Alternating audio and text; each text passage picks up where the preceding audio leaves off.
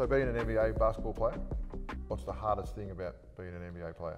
The hardest thing I think would be just the travel, the constant schedule, and just being away from family and friends. I think that's the hardest thing. Like, it's you know, I'm living the dream, and you know, definitely want to make the most of it. But you have to try to stay level, because if you get caught up in the ups and downs, you'll exhaust yourself before you're 20 games into the season. Yep.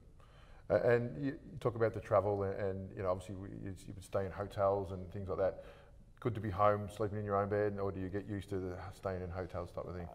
It's always better when you can come back home and sleep in your own bed and sit on your couch at home and just relax for a little bit. You know, the NBA takes care of us, and we stay in great hotels and things like that, but there's no place like your own bed. Yeah, for sure. And your hardest opponent to guard ever?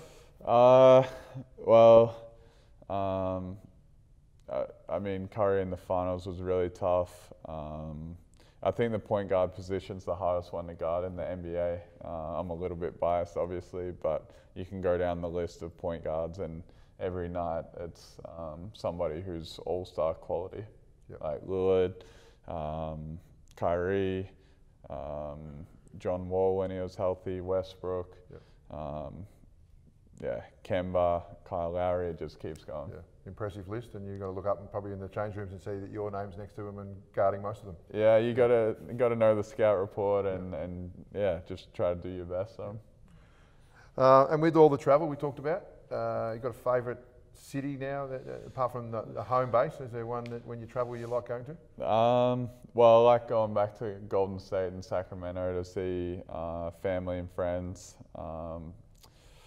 Anything on the West Coast is nice to get some warm weather away from Cleveland winter.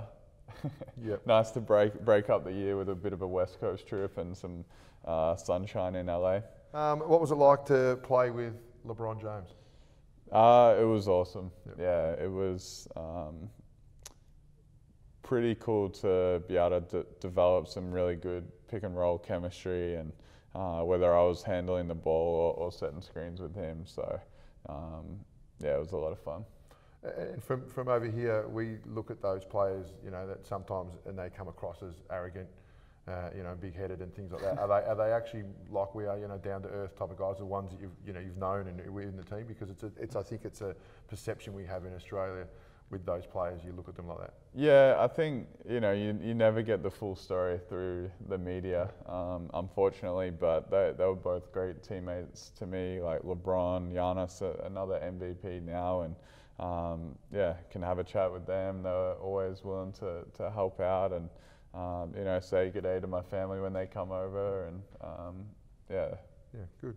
And you know, obviously we know you've played college and you've got a successful NBA career at the moment. What was it like the first time you put on the green and gold and played for Australia?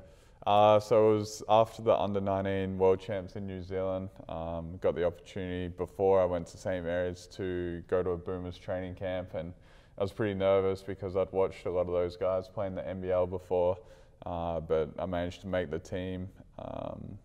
And our first trip was to Brazil and Argentina, and I remember the first time I subbed in to the game, and my first shot, Peter Crawford drove and kicked it out to me on the right wing, and I just caught it and shot it. I was pretty nervous, and I don't think I even really felt the ball in my arms, but I was lucky enough to go in. And but yeah, it was just an unbelievable experience and dream come true. Yep, excellent. What past Boomers would you have loved to play with? So people that you didn't get a chance to play with, who would you have loved to have played with?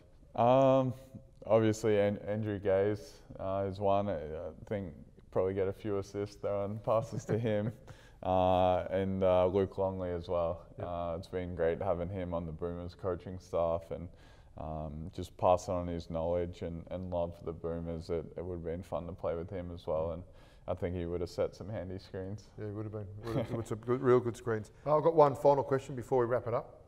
Exciting times coming up for the Boomers, and all of us here in Australia with the USA Games and then the Canada Games. Yeah.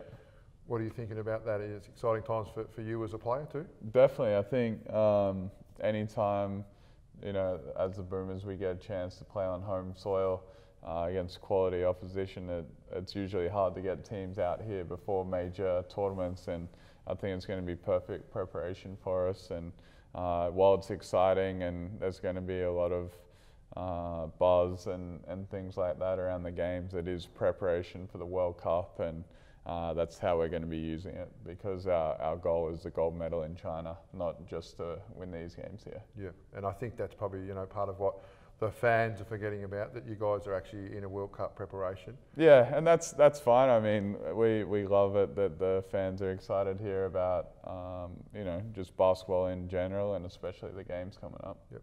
And as a player, excited about playing at Marvel? Yeah, it's going to be awesome. I think once in a career experience for all of us, and I think hearing the national anthem with 50 or 60,000 people singing it is going to be pretty awesome.